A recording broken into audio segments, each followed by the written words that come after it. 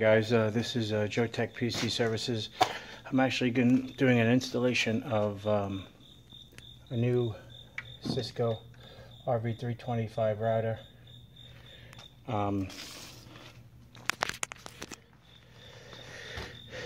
3 Ubiquiti long range access point AP-LR access points in a 5,000 square foot home. I'm just in the middle of doing a Cat 5 E connection here for the Ubiquiti power with Ethernet power supply, which is right here. It's powered on, ready to go. It's screwed down. Everything's screwed down. This is screwed down. This is a 14 port gigabit switch, 2 WAN ports, and works really well. We'll be back. I've been going crazy ripping up the wood so I can run the third access point in here to go up and down these stairs. It's exhausting. Oh my god. But yeah, there's a tube that runs from the attic to the basement. I guess the architect or whoever built this knew that they were going to be running stuff from the basement up to the attic, and I cut one of the tubes. I'll show you now that I'm catching my breath.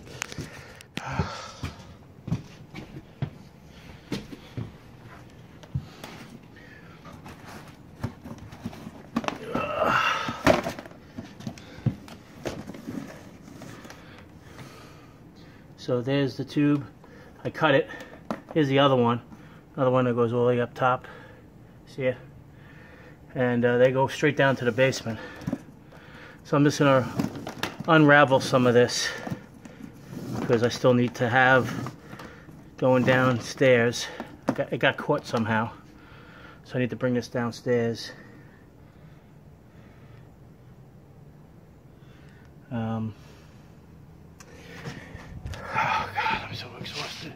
This attic is nice. You actually could walk in it. It's absolutely tremendous. One of the best places to actually do work here because I can actually stand in it. It's very hot. I'm like, you can probably see on my face. I'm like sweating. I've been drinking water like it's going out of style. My arms are sweaty. Actually, you can see the water on my arms. But I had to pick up all the pieces of wood. There's still some on the floor still here, but they're actually loose. And I just have to peel them up and then run the cabling. Because I'm going to do the cabling for, I'm going to do the PoE and the injector first downstairs. And you'll see that in a second. Alright, so you can actually see, this is the pipe that I was telling you before. And we're pulling down wire. And we're going to run it down here. There's already a cold line here. There's hot line here, but I'm going to run it through the cold line. It eliminates me drilling again, which I really don't want to do. The least amount of drilling in these beams, you're better off because it makes them less strong. Not that it would matter, a little hole in the beam in these pieces of wood. I just don't want to add another one, so I'm going to follow the blue over here, and then I'm going to drill a hole. Actually, no, I'm not going to drill a hole. I'm going to actually follow the cement where all the other Cat 5s are. Follow it down the wall over there, and then behind this, come out over here and go on top of this beam, pop out here, and then find another hole or drill a hole. Actually, no, then I'm going to probably go horizontally. I think there's one Ubiquiti I installed already that's live and functioning. If you notice, it's uninsulated, but they're going to they're gonna finish this basement, and then they're gonna, I have excess cabling right in there. So if they needed to move it to a different location, they have plenty of slack, and they can move it on the opposite side of this intake for the air conditioner, and move it anywhere they like. So, and then over here is where the meat and potatoes are. This is a very big house. They have, it's unrelated to this video, but they have 150 ampere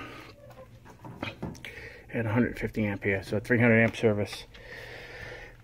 Then we have the Cisco router here, the RV 325. Here's the power over Ethernet injector for the Ubiquiti. These are all custom cables, so I just made a small one that goes right to the switch. This one is for the basement. I have to still add another one here for the one in the on the second floor. We're in the basement, so we have one on the first floor. We have one in the basement, which you saw over here. We have total three of these Ubiquiti AP-LRs, and then there's one in the upstairs room, but I didn't have to. The injector is going to be there.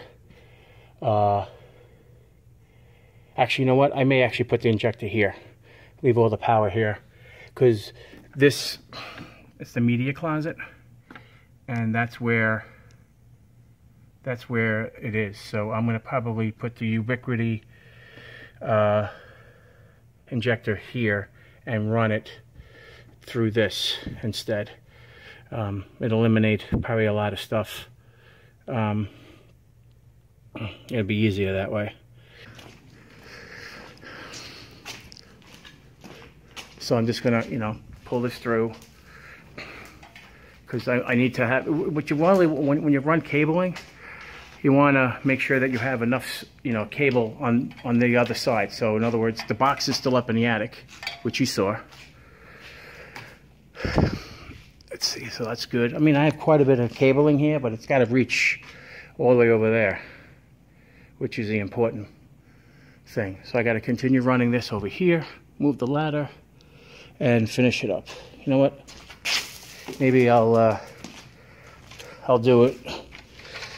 I mean, holding the camera would be a pain in the neck, but at least you get to kind of see what I'm doing.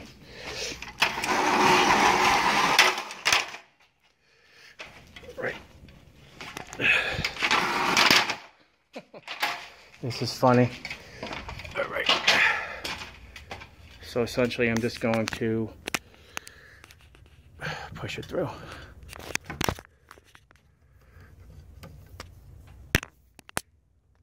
It's difficult to hold the camera and do the work at the same time. Let's see.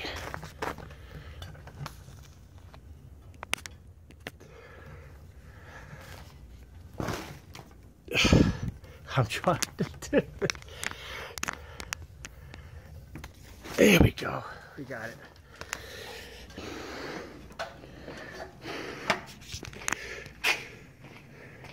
And you want to get these kinks out, because when you pull it through a hole, it generates a kink. And since these are solid core, you don't want to kink the wire. It's bad news.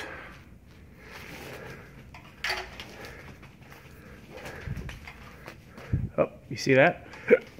Let's pull that down.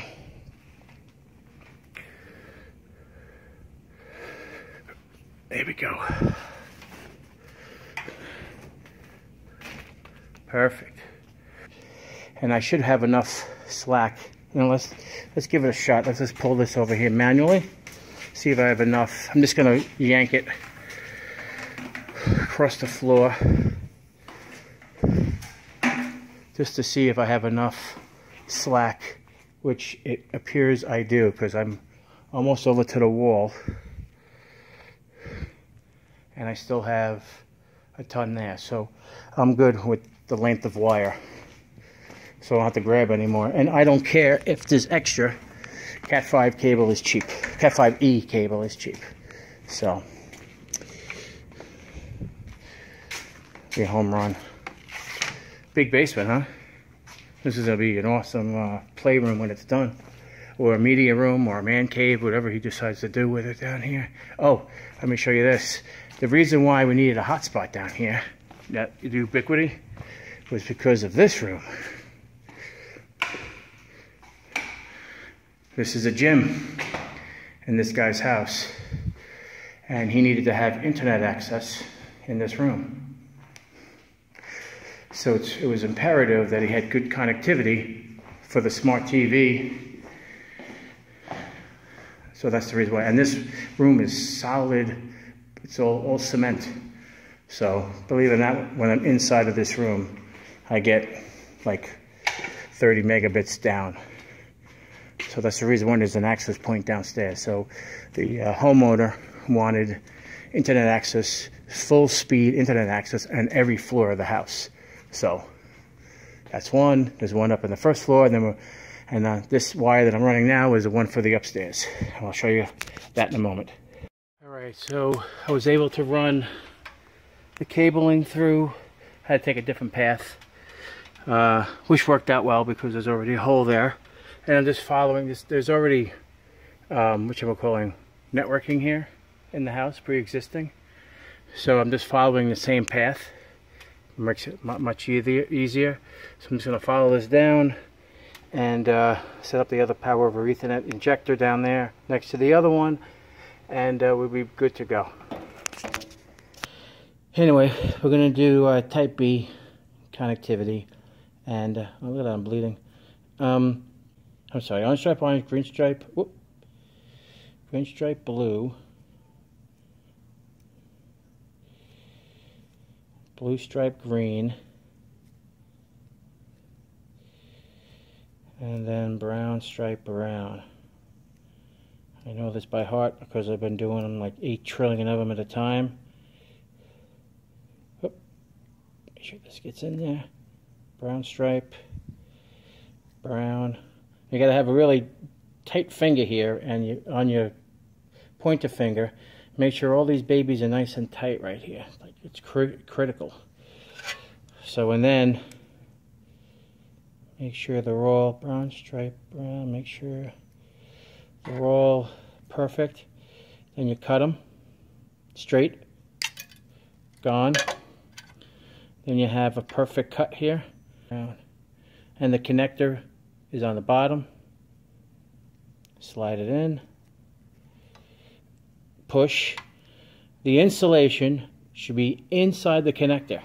That is key, because there's a plastic piece that you crush, and it'll crush into the insulation and the cabling and the wiring. So it looks good. Take my crimper.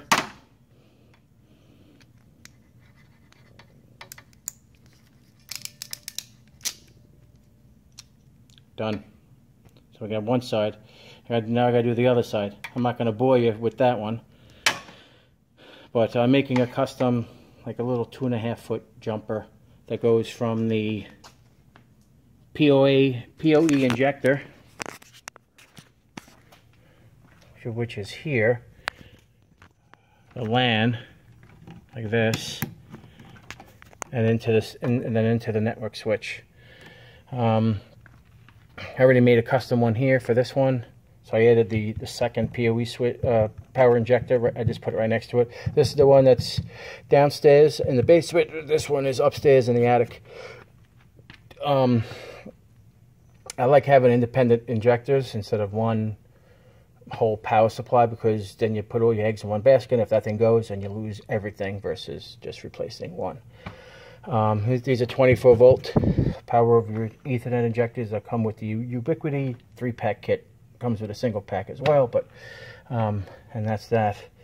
The homeowner, the original homeowner, actually ran network cables throughout the house, so these are all pre-existing. And you want to laugh? This is what he had. Where is that? You won't believe it. Here it is. This is what the guy had in the house here. Ethernet hub, 10 megabits, EN108. So it's 10 megabits, 10 base T hub. Now watch this, guys. You're gonna love this. Ready? Watch this. I'm gonna spin it around. Look at this. Look what these connectors have. This is back in the day when BNC was the shizzle. 10 base T. And remember, you used to have the AUI port. It would convert it. You would have to plug in a converter on this and then plug in your network. I remember those days. It was a long time ago. And networking has evolved greatly. So anyway, that's what he had in the house. Worked, but it was only 10 megabits. I guess back in the day he only had DSL here or whatever at one point, and he didn't need, or it wasn't available, anything faster. So anyway, let me finish this connectivity because I still got to do the other side to this that goes to this port here, and I still got to do upstairs in the attic and finally mount the Ubiquiti access point up there too. All right, so now we're running the Cat 5 from the basement up and through the holes, pre-existing holes. I don't want to drill anything else in here. We'll go in a corner over there, get it on that side, bring it through. And then we're going in between these two hi-hats. There's actually one over here and one here. We're going right literally in front of the AC intake. We're going to remove the insulation and pop it right there. So this is where the installation of the access point will go, right between these two lights. We'll go back up.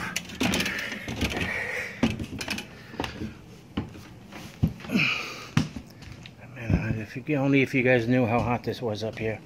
Holy Toledo. All right. So what's really nice about the Ubiquiti,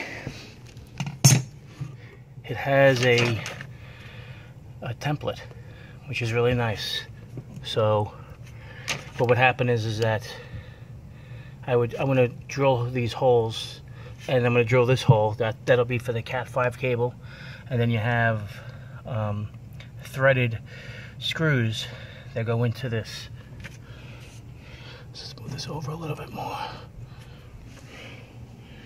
want it pretty much in line with, doesn't really matter which way you put it in, but you know, some people are picky, they have OCD, such as myself. So we're going to screw this down right here, and unfortunately I can't record and do the work, so stand by.